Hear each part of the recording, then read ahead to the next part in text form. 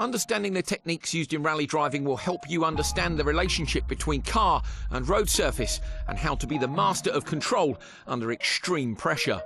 Dirt Rally has a precisely detailed vehicle handling model, so you will need to utilise real-world driving techniques to get through our most technical stages in one piece. Master these techniques and you'll maximise the potential of every car, allowing you to get better stage times and challenge for championship victories.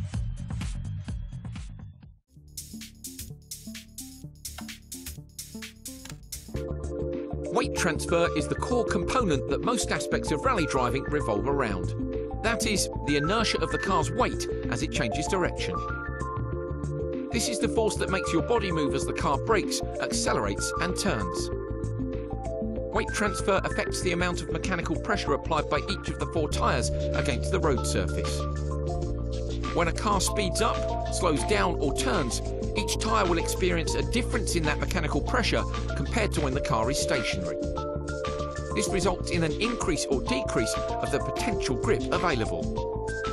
Braking and accelerating produces longitudinal weight transfer and turning produces lateral weight transfer.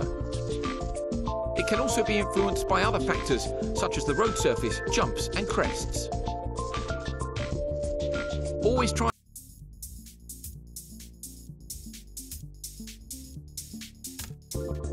Weight transfer is the core component that most aspects of rally driving revolve around. That is, the inertia of the car's weight as it changes direction. This is the force that makes your body move as the car brakes, accelerates and turns. Weight transfer affects the amount of mechanical pressure applied by each of the 4 tyres against the road surface. When a car speeds up, slows down or turns, each tyre will experience a difference in that mechanical pressure compared to when the car is stationary. This results in an increase or decrease of the potential grip available. Braking and accelerating produces longitudinal weight transfer and turning produces lateral weight transfer. It can also be influenced by other factors such as the road surface, jumps and crests. Always try and manage the weight transfer at the moment it's required, whether accelerating, braking or turning. This will maximise the grip potential of each tyre, keeping you flowing in and out of sections throughout a stage. It is important to bear this basic principle in mind as you watch these guides, as almost all these techniques are used to manage weight transfer.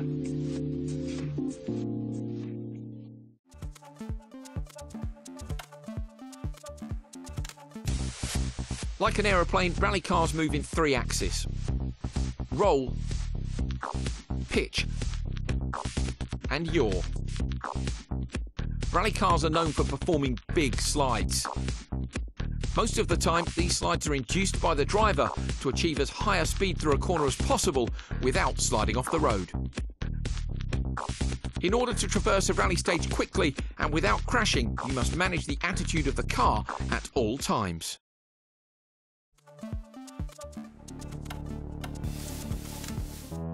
In rallying, the racing line means the same as in any other form of motorsport. That is, to straighten the track as much as possible through corners.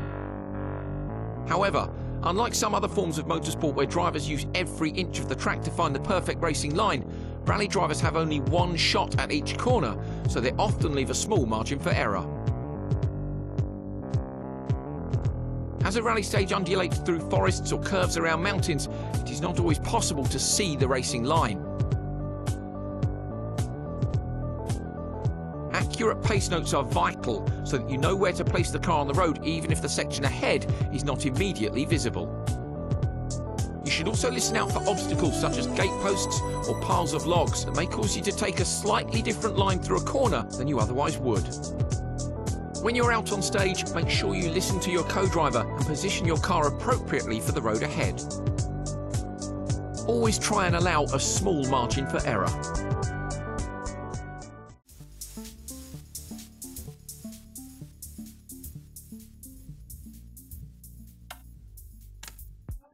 When you hear drivers talking about maximum attack, they are talking about when they are pushing as hard as they can to get the most out of the car.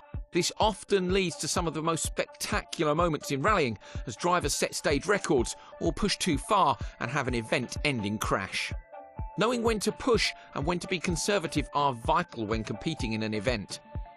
If you're recovering from a mechanical issue and you're trying to make up time to the rest of the field, it may be a valid strategy to push harder as you have very little to lose. If you're in the top 3 and setting competitive stage times, it may be more sensible to take a conservative approach and avoid any big risks. In reality, drivers often take a measured approach, driving at 95% of their full potential so as not to make any big mistakes while still maintaining a competitive pace.